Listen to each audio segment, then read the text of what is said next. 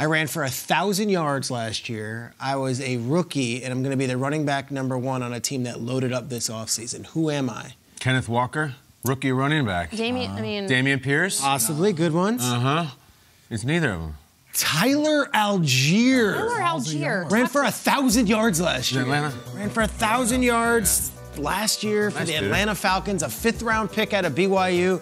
They loaded up on offense. They've got, Kyle Pitts coming back, hopefully better. Drake London hopefully coming back even better.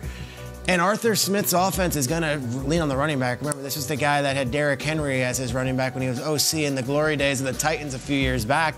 I feel like Tyler Algier is just scratching the surface. Not a household name. You will not see many Algier jerseys when you're walking around Manhattan today. But a 5th-round pick out of BYU, I think he's going to have a huge season next year. I'm already excited for it. And if they pass on Bijan Robinson at #8, it's because they love this guy.